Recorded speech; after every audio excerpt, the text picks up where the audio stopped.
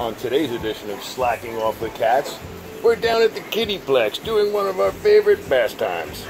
Slacking with the animals we rescue. Hello, my Davy dude. I'll give you a little bit of a pup date while I'm sitting here slacking off. We started building here today. We're going to replace this whole wall with glass tomorrow. It's going to be beautiful. We have a bunch of other projects we've been working on down here. We're rectifying and upgrading our air conditioning system with the help of some great people. I'm going to tell you a lot more about that soon. We're looking to make an outdoor dog run for our fellas. We need some PVC fence to do that. I could use 12-15 yards of pea gravel. We could definitely use 12 or 15 yards of mulch. Keep the weeds down outside. We've been going pretty much non-stop, and I haven't had time to make a bunch of videos, but all positive stuff and moving forward. Mary and I work 7 days a week.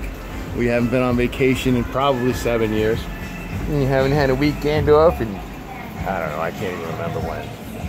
But it's all worth it. It's all worth it. We're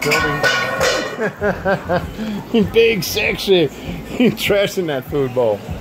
We're building something that's worthy of the effort, and we're almost to the point where we're going to get our C of O, our certificate of occupancy, and we'll be able to have people coming in here and work with special needs folks and kids, and it's going to be amazing.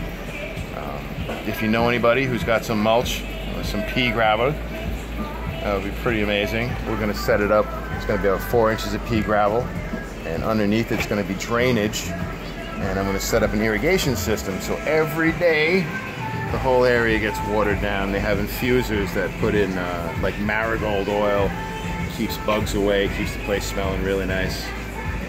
So that's our plan. That's what we've got going on. You know, we made a lot of modifications to the building. We've been here 6-8 months now. We got a new heating system. We've reduced the drafts tremendously. We built a large movable wall to block off the rolling garage door.